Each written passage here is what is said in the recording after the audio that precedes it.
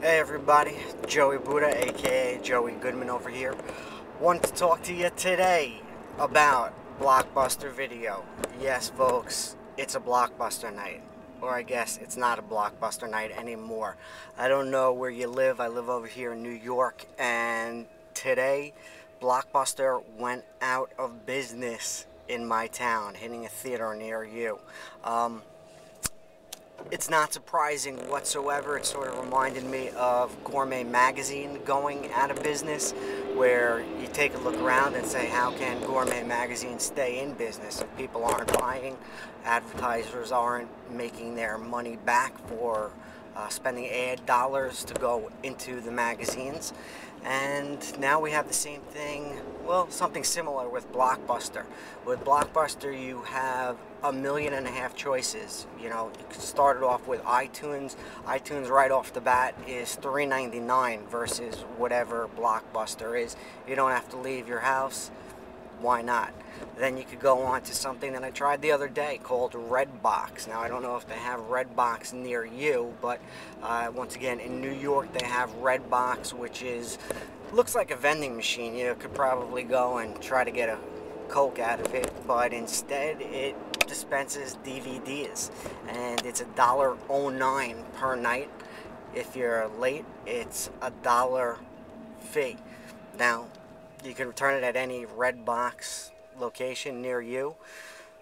The way I see it is, if Blockbuster is going to charge you a couple of bucks, now granted Redbox doesn't have the same selection, but Redbox isn't the only option available. The other options that we have are, let's not forget about Netflix and Roku and all the other online places where you can go and rent videos for less money. And with Netflix, you don't have to worry about, once again, leaving the house. It gets delivered to your mailbox. You watch the movie, no late fees, put it back into the envelope, you send it on back. And last but not least, we didn't even talk about YouTube, Boxee, Hulu.com. These are all places where you can go online. Now granted, you might not be watching it on your 52-inch television, but you know what, you can. You get a cord and you just plug it in and you're ready to go. By the way, little disclaimer over here.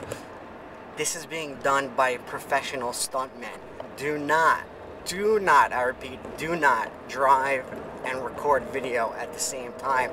I am a professional. I will not be held responsible for anybody's actions. Okay, next. So yes, you have Hulu, you have Boxee. All these places you can go and watch movies, once again, for free. You can watch television shows for free. Gotcha. Okay, so you might have to wait 7 or 8 days before your favorite television show goes to, you know, Hulu before you can actually watch it. So what? Who cares? You know, you miss it, you make up with it the week later or something like that.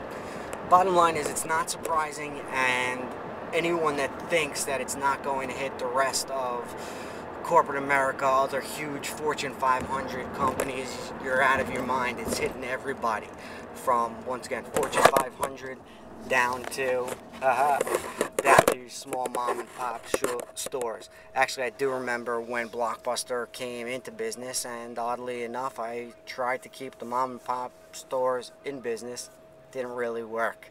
Blockbuster took over, and once again, I won't miss making it a Blockbuster night. You never know, maybe they'll start streaming videos or something like that. Couldn't tell you.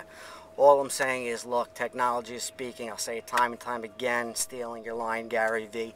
Technology does not have feelings. Thus, it's not going to wait for you. It's not going to make sure your business is okay. Get on the bus. You don't have to go to the back. You can sit right up front.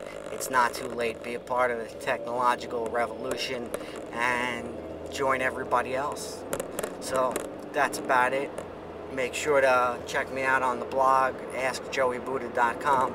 Make sure to check me out on my other blog, joeybuddha.com. Facebook.com/Joey Goodman. Twitter.com//